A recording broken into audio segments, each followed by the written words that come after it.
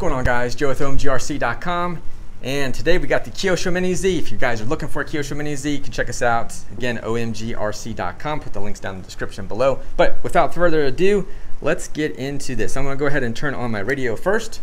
Now, you will be needing the KT-531P for this. And right now, I can hear it. Okay, not too bad.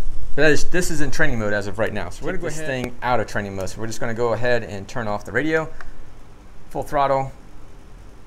Turn it back on. Let go of the throttle. Now it's in, I call it ludicrous mode. As I think Tesla does too. You can hear a difference. So I'm going to go ahead, if by chance you say, okay, that's too fast for me right now, I'm not really ready for that, go ahead, just turn the radio off.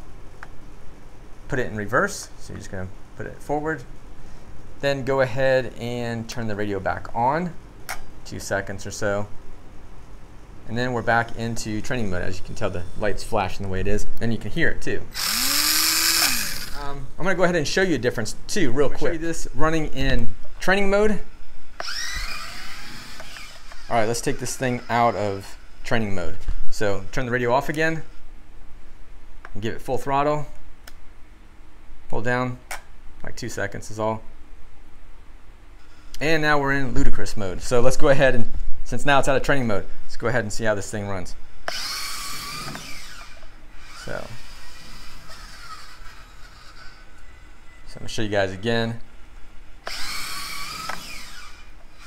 More of a handful, that's for sure. And one last thing, if you want to take this thing out of training mode, go ahead and turn off that radio again.